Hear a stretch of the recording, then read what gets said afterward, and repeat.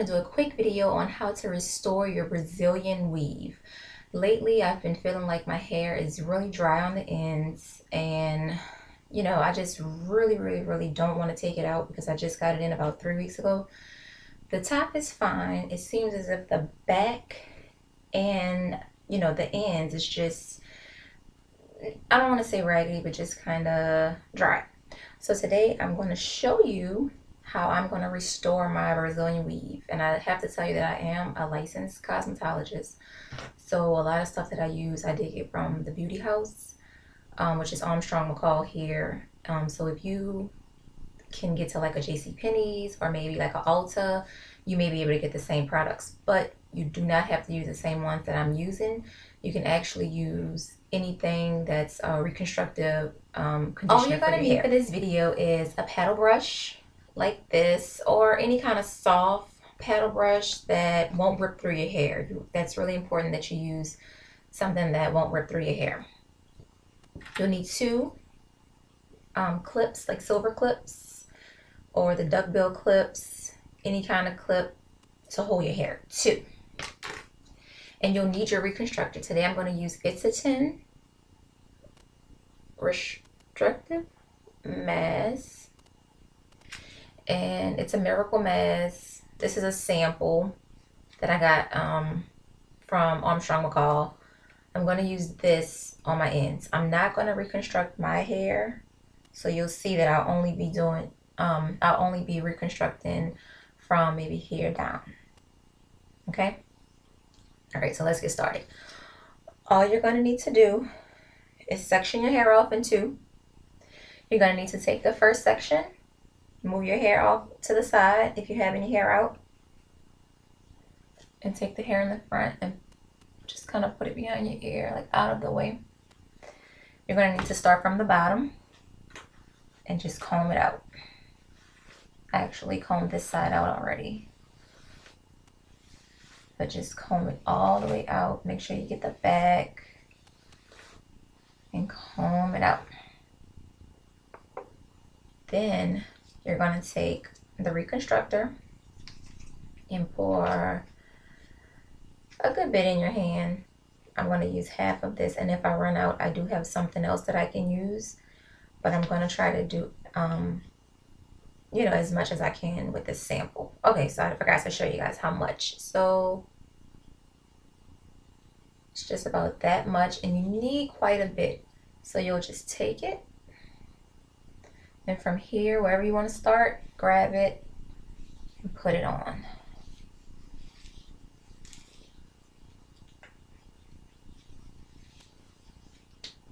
And mix it all in and run it through.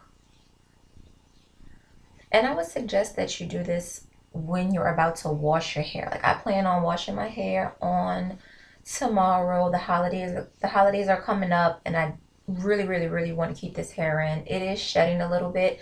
I don't know like what happened.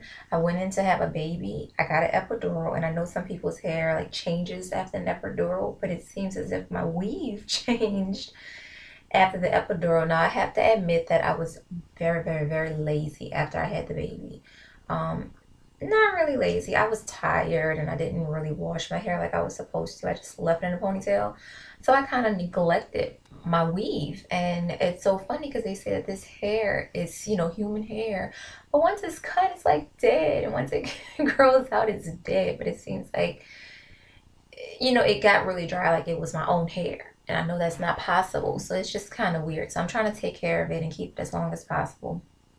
So what I'm going to do now, I have it on there. I have as much as I feel like I need. My ends are saturated. I'm going to braid it. And it doesn't have to be neat. Just take 3 sections, tighten it up, and braid.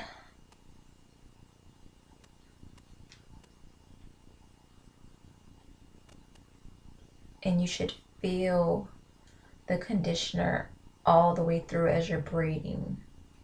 And this is gonna seal it. This is going to definitely seal this conditioner into this hair.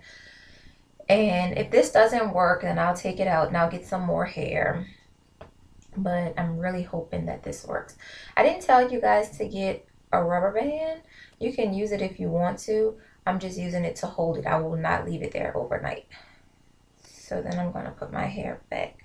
You should not leave reconstructor on your hair overnight, on your real hair, because it could like over process your hair. Your hair could become limp or whatever.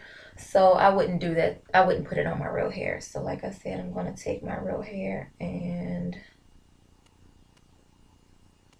what is this? This is the tray. I'm going to take my real hair and just kind of push it out of the way. You know the routine, from the ends and back up. And this is some beautiful, beautiful Brazilian weave. I recently got it trimmed because I thought that was what was going on, but it wasn't. So this is my last attempt to save my Brazilian weave.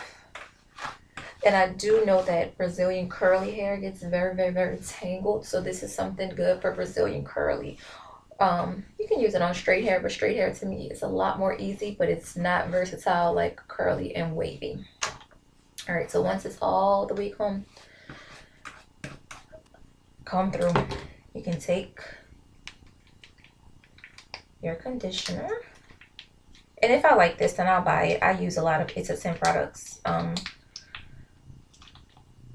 like the detangling spray, and I love it. I love it. I love it. I love it. But this is a sample, so I'm going to try this sample out. And I don't know if this is going to be enough, but we're going to try it. I find with It's a 10, a little goes a long way. And I'm just going to kind of run it through since I don't have a lot.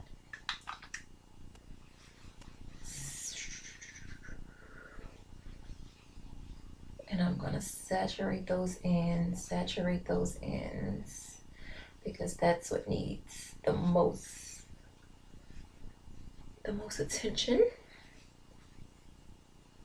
And we just want this hair to like come back to life because it's such beautiful hair. I just wish that I had taken better care of it. This is my first time ever having a problem with my Brazilian hair, that I've purchased.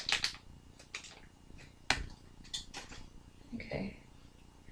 I'm not sure if this is enough for this side. This is going to be my last attempt, so I really want to make sure that it's like all the way saturated. And you should see it'll like stand up, you know, once it's totally saturated.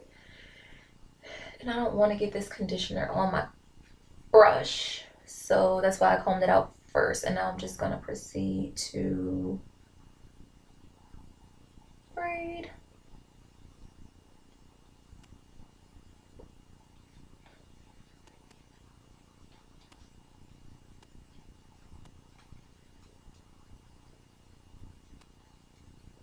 And that's my real hair in the back.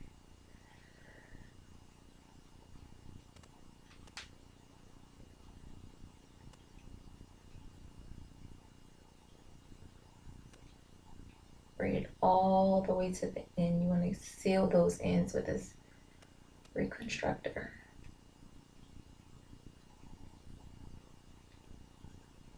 And all you're going to do is take it around.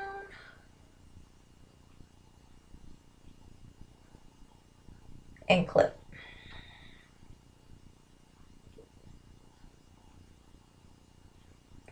Now I'm doing this because my face is like super sensitive. I do not want this reconstructed anywhere near my face. I'm going to pull this off, put it over here, and clip.